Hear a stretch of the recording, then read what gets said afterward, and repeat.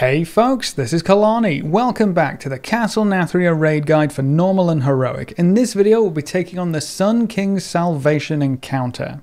To claim victory here, you'll need to heal Kael'thas up to full health, so make sure your healers are constantly healing him as they are able to. The faster you heal him, the faster you get through the fight. Your entire raid can help heal the boss with the 4 pedestals that are located just below his platform. Channeling a pedestal will transfer your health to Kael'thas, and it will deal increasing damage over time to you, so make sure anyone using a pedestal is being healed, and you'll want to use pedestals as often as possible to quickly get through the fight. After using a pedestal, you will get a debuff that increases your damage taken from the pedestal, so rotate the players who are donating their health.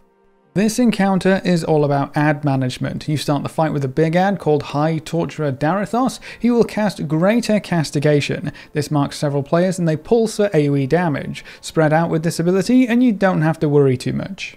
Vile Oculists are one of the more important ads because they will cast Vulgar Brand. This deals damage to your entire raid and leaves a debuff on them that increases all damage taken. Interrupt this as often as you can. Oculists also drop an Essence font where they die. If your healers heal this Essence font up to max health, it will heal Kael'thas for 1% of his max health, so be sure to heal these up when you see them.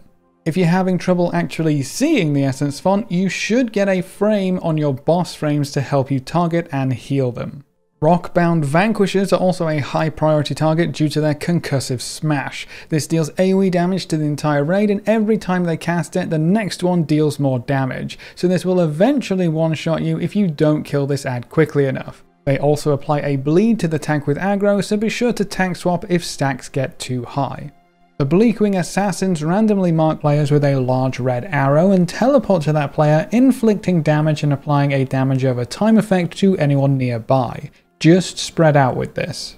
They also try to cast Return to Stone when they get to low health. If this cast finishes, they'll heal to full, so make sure your raid focuses them down. Pestering Fiends are small imp ads. They deal random damage to your raid and they explode when they die. Group them up as best you can, AoE them down, and don't stand where they explode. And then the most important ad is the Soul Infuser. These ads rush towards the pedestals and constantly drain Kael'thas' health, so stun them, slow them, root them, and nuke them down. You can't let these ads get to Kael'thas. They are your top priority at all times.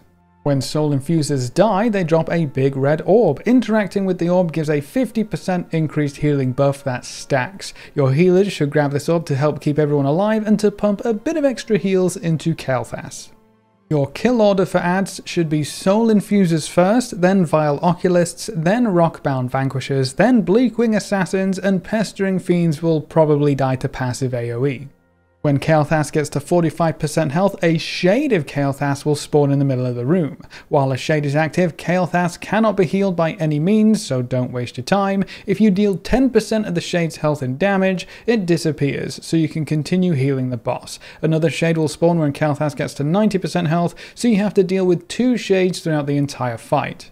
The shade needs to be picked up and tanked and will cast Fiery Strike on the tank with aggro. This deals damage in a 12-yard frontal cone, so always face the shade away from the raid. This ability also applies a damage over time effect on the tank, so you should tank swap whenever the debuff expires. At 100 energy, the shade will cast Blazing Surge, a huge 40-yard frontal cone on the tank. Just face him away from the raid. On heroic mode, the boss targets a random raid member with this ability, so everyone should move away from them to avoid the large frontal cone. This ability also leaves patches of fire on the ground, so don't stand in those.